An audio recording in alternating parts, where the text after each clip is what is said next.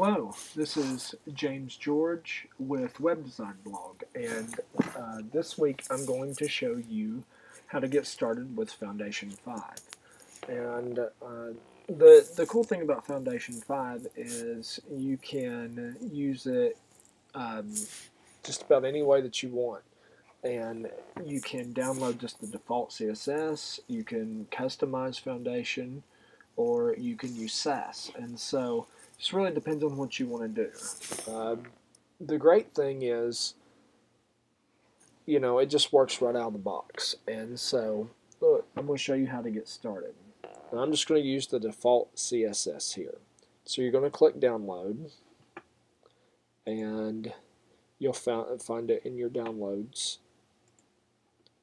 And you double click the zip file, and then you'll have the Foundation 5.0.2 folder. So I'm using MAMP and Dreamweaver as my own little testing server, and so what I'm going to do is I'm going to take this and drag it to my htdocs, and I named it the project that I'm naming for you is called Silverback. And so then I'm going to link it up in Dreamweaver. And again, I just drug that folder over to htdocs and renamed it Silverback. And so if you go into Dreamweaver and go to New Site, basically it's going to come up like this, and you can name your project, and then you can point to where the folder is. And so I just went to htdocs and clicked on Silverback and save.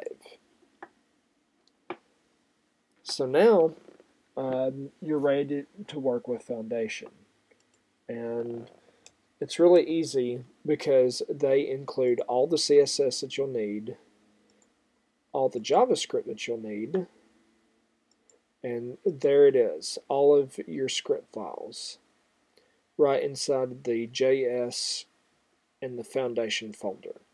You have your Abide, Accordion, Alert, Drop Down, Joyride, all that stuff.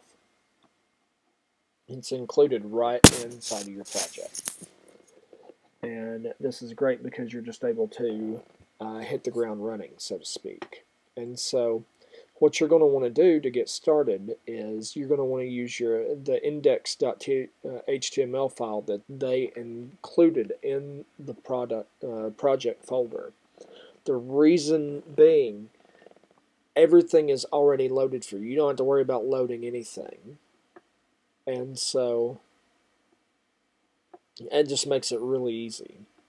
And what you're going to want to do is double click this, and it'll open up, and you can see it's got examples of everything, and I will preview this in the browser, and you can see that everything is already pre-laid out for you, so you can get an idea of what things look like.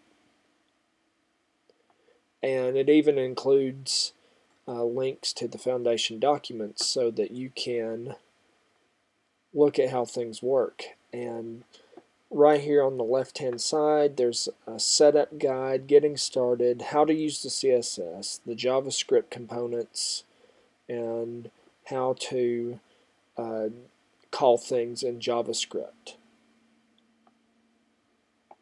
You can load each plugin individually or include foundation.min.js, which automatically loads the Foundation core and all JavaScript plugins. And so if you look, see there's the foundation.min.js. If you look in the index file, at the bottom is where you want to include these files. You always want to load script files in your footer if possible. JavaScript/foundation.min.js.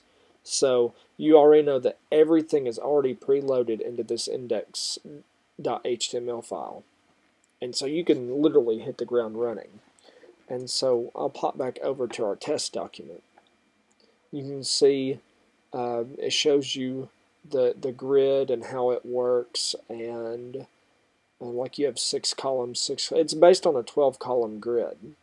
And so you have 6 columns, 6 columns, 4 columns, 4 columns. Inputs, input labels, select box, radios, everything. Your alert buttons, your rounded buttons, your radius buttons, everything. And so you can really get a taste of what you can find inside of Foundation 5. So, for example, the top section starts out as a row, which means it spans the entire width of the document. And then it's a large 12 columns, so that spans the entire row. And then you've got your H1 class, which will take on the width of this one because it's inside of its container.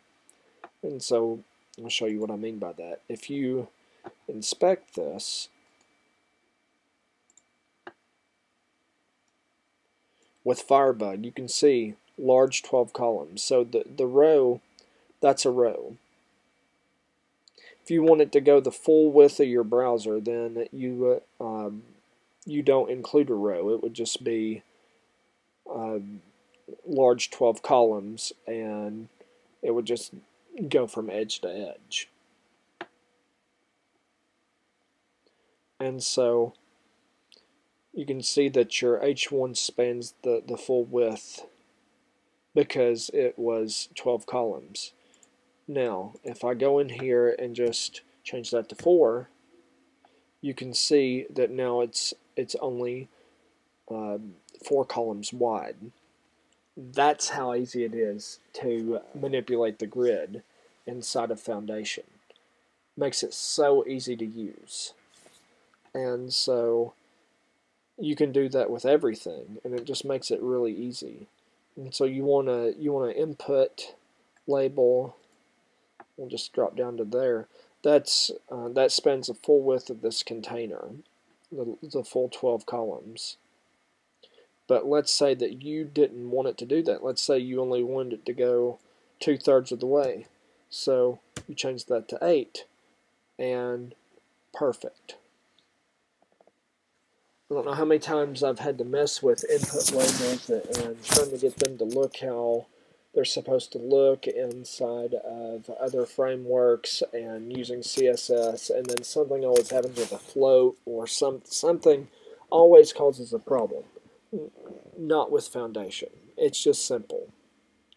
Wrap it inside the certain column grid, and it's the width that you will expect every time. It's absolutely fantastic. And so going through the docs and everything, it will show you how to set up everything. And so let's say you want to include navigation. We'll do top bar, and it even provides an example for you. And so you can take this and manipulate it. You don't even really have to know how to do it. And so, but you can learn. It's a great way to learn. So you take this, and a list item has form, a row collapse. You learn what all these are because you can see them inside of your document. It just makes it really easy. Very, very easy. So, like, for example, if you want to include this navigation, since the JavaScript is already included, let's just say I want that to go the full width of the document. So I'm just going to place it outside of the row, and there it is. And now I'm going to go back to the test document and hit refresh. There it is, instantly. And so you can see how it works. There's your top navigation for your entire website, and you can go in and add you can manipulate this however you'd like. And so let's say, this is called my site.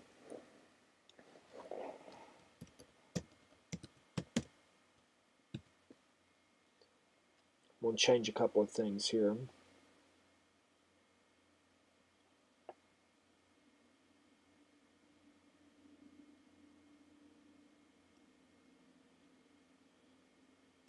I'm going to add another drop down.